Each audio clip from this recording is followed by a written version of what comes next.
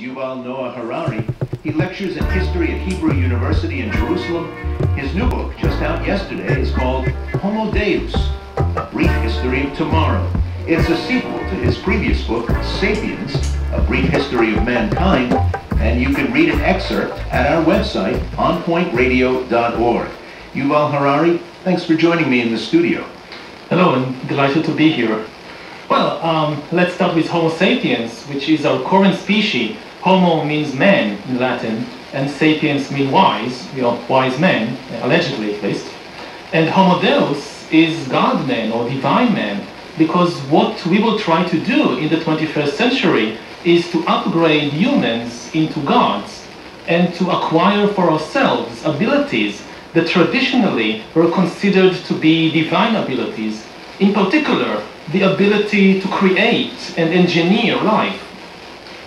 Now, these ideas were ones that were, well, there was a pretty big struggle in the world about the role of man versus the role of God since Darwin. Mm-hmm. Are those arguments over in 2017? Is the table set for us to start looking ahead to that man who calls the shots, that human being who creates the world? I think yes. I mean, the ethical and religious debate continues, but the technological train moves forward at an ever faster rate. And we are already doing things that in the past were considered to be far beyond human ability. If you read the Bible, the main thing people expected from God back in ancient Israel was to bring rain and fertility and protect them against diseases and so forth. And this is now being done by human technology. And I think that with the rise of artificial intelligence and bioengineering, we are very close to the point when we will start creating life, just as God did in the book of Genesis, and even in a way, go beyond the God of the Bible, or if you like, beyond evolution.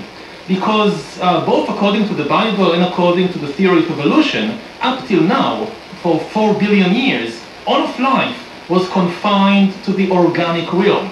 It doesn't matter if you were an amoeba, or a dinosaur, or a tomato, or a human being, you're made only of organic compounds. Now we are on the verge of creating the first inorganic life forms after 4 billion years of evolution. And if we succeed in doing that, then we are really beyond the gods of ancient mythology that just managed to create organic creatures.